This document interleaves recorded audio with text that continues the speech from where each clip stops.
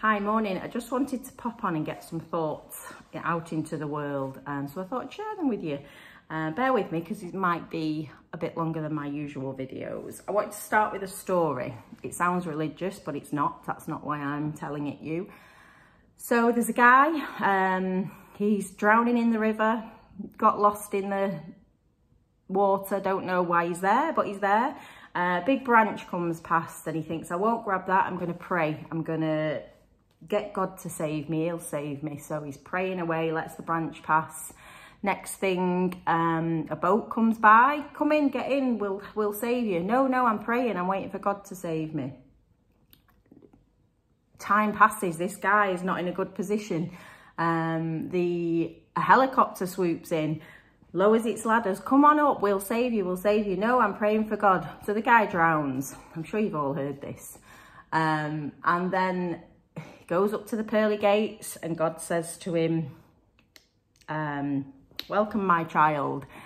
And he says, God, I was praying for you, why didn't you save me? And he said, I sent along a branch and you refused to take it. I sent along a boat and you refused to get on it. I dropped down a ladder from a helicopter and you refused to climb it. That's why you're here, my child. So the reason I'm telling you that, because I got to thinking about it this morning. I always get quite philosophical on my walks and I kind of reflect on, you know, what's going well, what do I need to do a bit of work in. I've got a lot of frustrations this week, so they were whirring around my head, and I think this is kind of where that came from. And I thought actually that story kind of sprung to mind for me, because for me it's not about God and it's not about some guy in a river. Actually, I see it all of the time, and it's about communities. It's about the communities in this scenario for me are the God. They are throwing solutions to funders, guy in the river, to public services, to the NHS, to the communities have so many ideas and so many things that's working well. And it's like, it doesn't fit so it's not the God that they're looking for. It's not the prayers. So it's just rejected. And they're told that they're the ones that need to go away and look differently at it, or reword it, or create a different solution that fits what's really wanted. And I just thought that for me, it's totally the wrong way around. You know, I've spoke to so many people this week. I've had a real week of connecting. So it's Friday and I'm way behind with emails and admin. So sorry people if you're waiting for something from me, but it's been so good to be back out there. I have literally spoke to probably at least 20 individuals this week and also done some group stuff. And I'm just hearing the same thing over and over again. Some really great work happening, some really great solutions to some of the many problems we've got in our communities at the moment. And just the doors constantly being shut, being told by people with the decision-making hats on and the purse strings that this is not the right thing, this is not what we want. So it's a bit of a plea, really. I'm just a small fish in a very big ocean, but please listen to your communities. They know what's needed. I had a conversation, and she might even watch this because we are friends on LinkedIn, and it must be 5 years ago, and I feel like still it's the solution that, you know, there's people working solidly in communities, and have been for doing many years, the same communities. It's like, what about if we invested in them? What if we forgot about the project that we want them to deliver, or the new emergency? You know, I know we're on warm banks at the minute, it's food banks, and there's just the refugee asylum seekers. Like, the priorities, they're all there, but we seem to jump from one to another, and I expect projects to shift and shape, and actually you've got amazing community leaders who've given so much time and energy. Just invest in them, trust what they can do, and they're really easy to find. They're already out there doing the work with very little money, very little support. You know, just make your budgets and funds work for them. Don't let them have to spend hours and hours rejigging what they're trying to do to fit your priorities. It's kind of the wrong way around.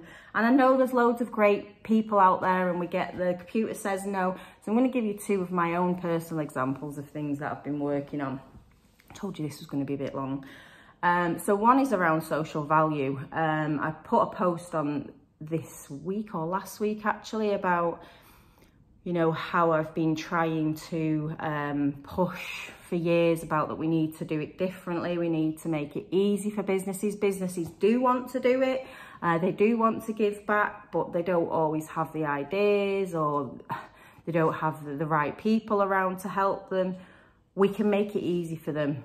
We can connect them to the communities that they need to speak to. We can bring people in. So one of the things we did in my local borough was something called Sector Connector that worked really well, where we had businesses coming along, the third sector, so voluntary, community, social enterprise, faith groups. We had public sector, housing association partners, the likes. And we kind of just got everyone in a room, and we sometimes themed them around a particular issue in the communities. But it was just a time for people to connect and get to know what other people were doing. So, you know, it worked well for a little while, and anyway, it hasn't. We haven't carried on with it through lack of funding. But there is so many things that we start, we pilot, we project, and it's like, where's the learning from it? We're on to the next shiny thing now. What's the next shiny thing that we can bring in to support, rather than let's build on what's working? What's working? Who is behind it? Who else can we bring in to support that if it's not working 100% perfectly? These are solutions that we can find between ourselves as communities, not by budget holders and not by people in positions of authority thinking they know best. So the social value thing for me, you know, I'm hearing regurgitated what we were talking about 5 years ago. Feels like, yes, we want to say we're making progress, but not that much is changing really. We've got more fancy policies, we've had lots and lots of meetings, but what is the real difference to communities? Who is seeing that benefit? And if it's just a few, then we're not getting it right.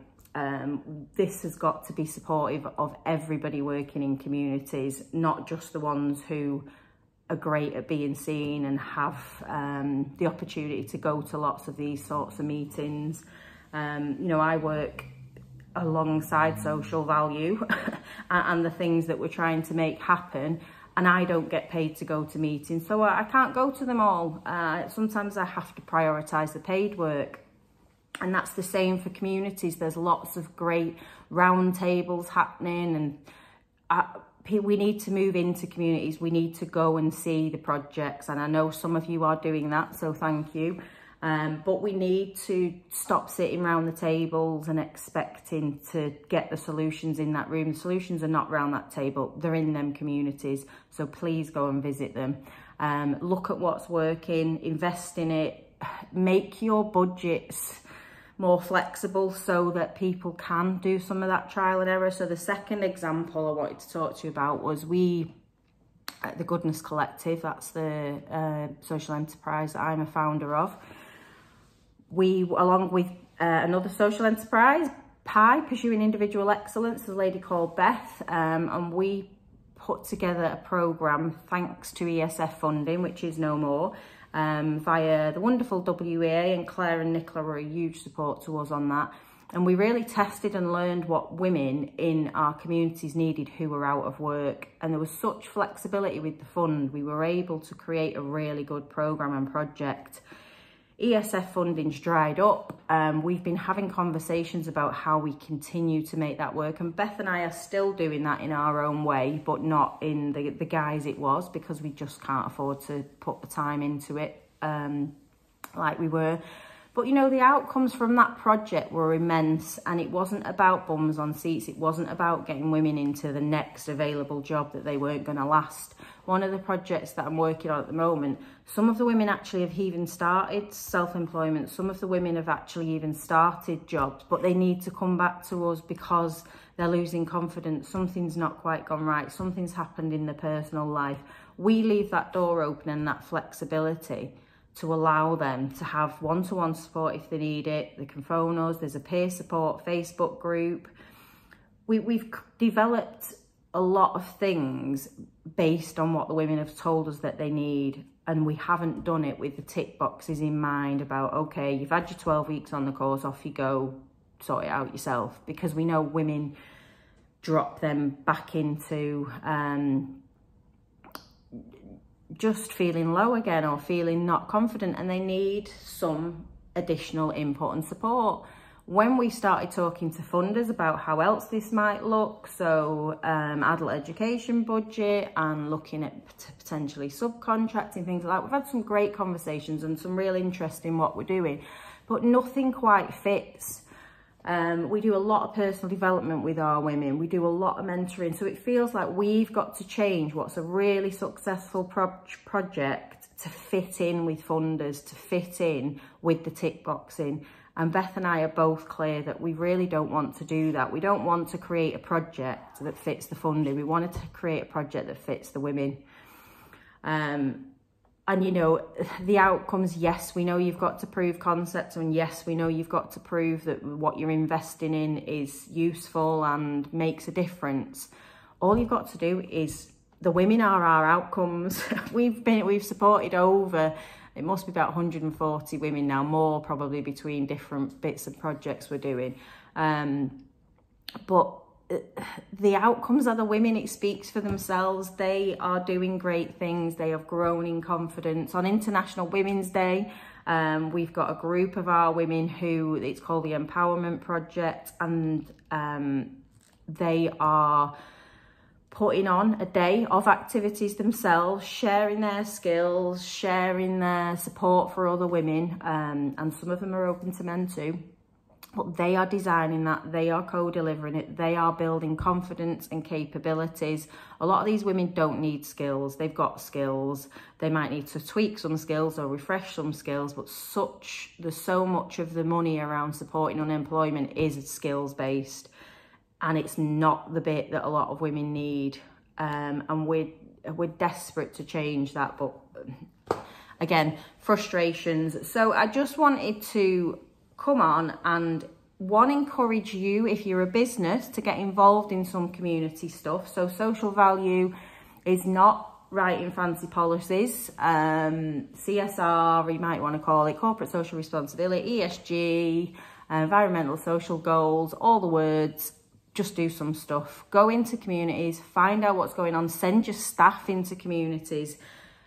You know, I've seen businesses who the benefits, this is the thing as well, you're not going to do too and to support community groups as they're coming with the begging bowl and you're handing out the porridge. It's actually, this can really benefit you as a business too. It can benefit your employees, it can benefit morale. If recruitment is an issue, it supports that, because people want to work with companies who get it. You know, people are now turning down jobs. I saw some research this week. I can't quote it because I can't remember where I saw it or what the stats were, but that actually people are actively turning down jobs from employers who don't have a social conscience, who aren't doing things. And we're not talking, they serve a purpose, fun runs and cake sales, and a lot of charities rely on them. But we're not just talking about that. We're talking about coming to some things where you get to know before you give is what, and does it align with what your business is trying to do? Is it something where you can build a relationship and stick around longer than just a sponsored event? So yeah, that's my plea to businesses, my plea to funders, budget holders, purse string tighteners. Please listen to your communities. Find a way to have some flexibility in your budgeting. The computer says no thing for me doesn't work. We've seen that in government this week. The computers can say no when it wants to, and it can often say no to the wrong things with all supposedly the red tape that's involved in providing money. So let's stop hiding behind meeting rooms and round tables and new policies that we have to put in place and new things that we have to get checked. Let's trust the people in communities that are already delivering and have been delivering voluntarily, many of them for a very long time, who have the skills, who know the people. Yeah, so the solutions are there for you. Please take them and do me a big favour. That would just help my job immensely, because I get so many frustrated people talking to me. Lady yesterday who supports refugee and asylum seekers, in my opinion, massively being taken advantage of, because she herself has been in that position. She's been asked left, right and centre by support agencies who do hold budgets and by councils and everybody else to do really vital work and do it from the goodness of her heart, because they know she will, because they know that she's been there and she really gets this. Give her some money to do it. She will do it. She loves to do it, but she's got to live as well. Find her some money to do that role in her community. Thank you for listening.